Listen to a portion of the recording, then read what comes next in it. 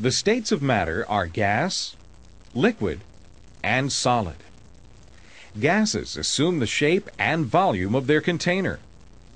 Particles of a gas are separated from each other, move in straight lines, and in a completely random manner.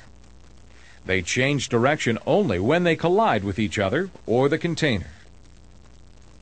Liquids have a definite volume and assume the shape of their containers.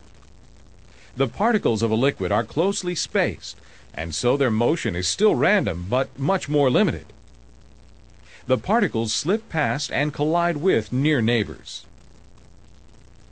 Solids have a definite shape and volume.